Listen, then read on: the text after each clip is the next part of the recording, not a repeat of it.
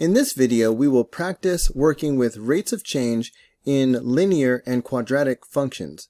Guys, I really broke it down in the previous video. So if you have not seen that yet, you should definitely watch that first.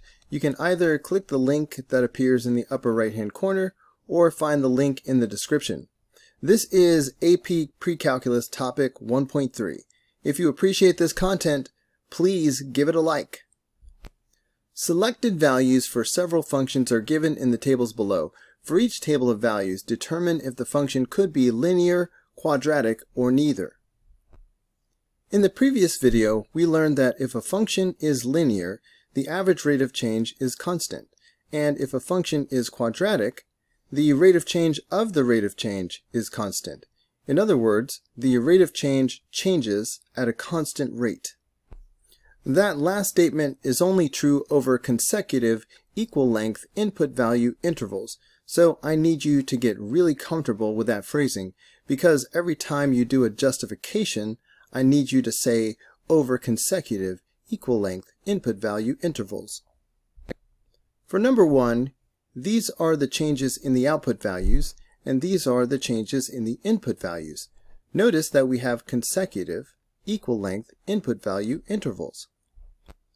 The average rate of change for each interval is -3/2, 1/2, 5/2, and 9/2.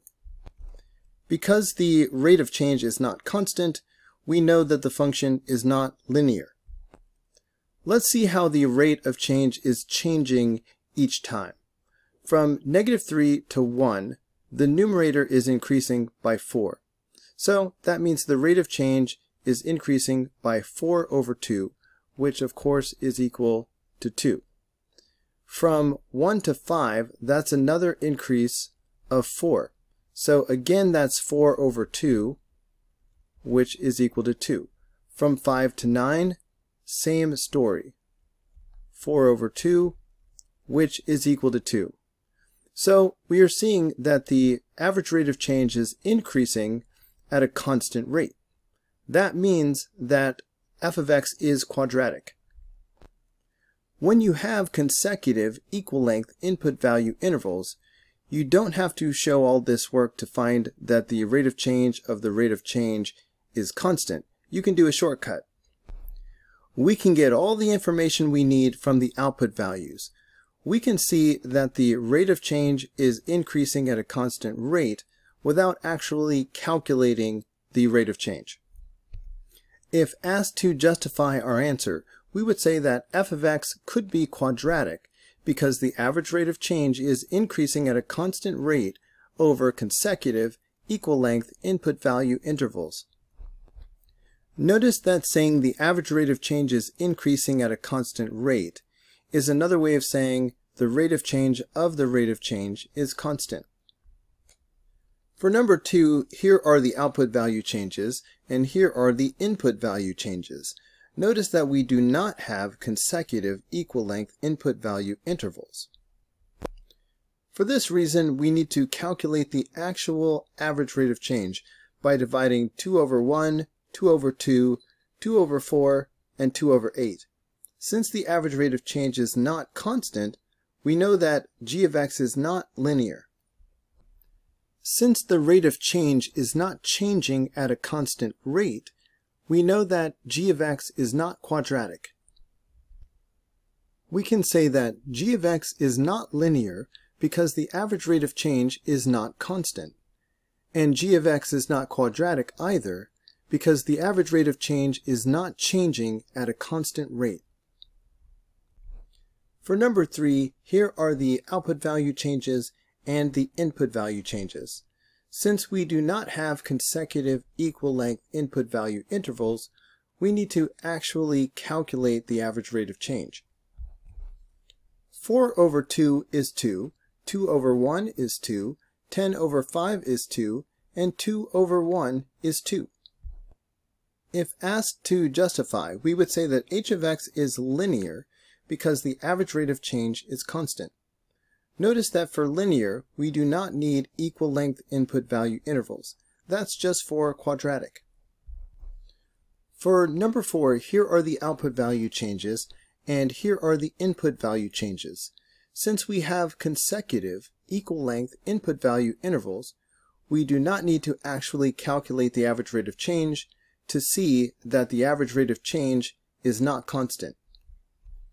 And we do not need to calculate the rate of change of the rate of change to see that the rate of change is not increasing at a constant rate. So it's back to this answer. K of x is not linear because the average rate of change is not constant. K of x is not quadratic either because the average rate of change is not changing at a constant rate. For number 5, here are the output value changes, and here are the input value changes. Since we do have consecutive equal length input value intervals, we don't have to actually show the calculation of the average rate of change. We can see that the average rate of change is constant. We can say that m of x is linear because the average rate of change is constant. For number 6, here are the changes in the output values, and here are the changes in the input values. Since we once again have consecutive equal length input value intervals, we don't actually have to show the calculation of the average rate of change to see that the average rate of change is not constant. And we don't have to calculate the rate of change of the rate of change to see that the average rate of change is decreasing at a constant rate. We can say that p of x could be quadratic because the average rate of change is decreasing at a constant rate over consecutive equal length input value intervals. For quadratic, you have to say that statement. Looking back at 2 of my previous answers, I should have said could be linear here, instead of just saying it is linear. Technically, these functions could do something crazy in between the values that we are given. Selected values for several functions are given in the tables below. For each table of values, determine if the function could be concave up, concave down, or neither. Here's another chart that I've showed you in previous videos. Pause the video and memorize this if you have not done so already. For these problems, focus on this part of the chart. F of x will be concave up wherever the rate of change is increasing, and f of x will be concave down wherever the rate of change is decreasing.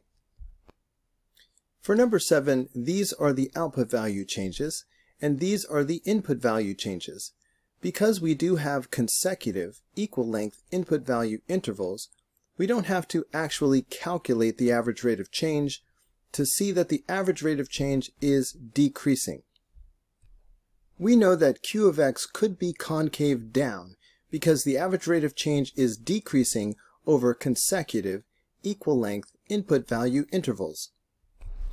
For number 8, these are the output value changes and these are the input value changes. Again, we have consecutive equal length input value intervals, so we don't need to actually calculate the average rate of change to see that the average rate of change is constant. S of t is neither concave up nor concave down because the average rate of change is neither increasing nor decreasing over consecutive equal length input value intervals. S of t is most likely linear. For number 9, here are the changes in the input values and here are the changes in the output values. Notice that we once again have consecutive equal length input value intervals. So we don't need to actually calculate the average rate of change to see that the average rate of change is increasing over some intervals, but then decreasing over others. V of c is neither concave up nor concave down because the average rate of change is increasing and then decreasing over consecutive equal length input value intervals. Hey guys, don't forget to like and subscribe, but also if you found this video helpful, there's a lot more where that came from. You can click the upper link, which will take you to the whole unit playlist, or you can click the lower link, which will take you to the next video in the playlist. See you there.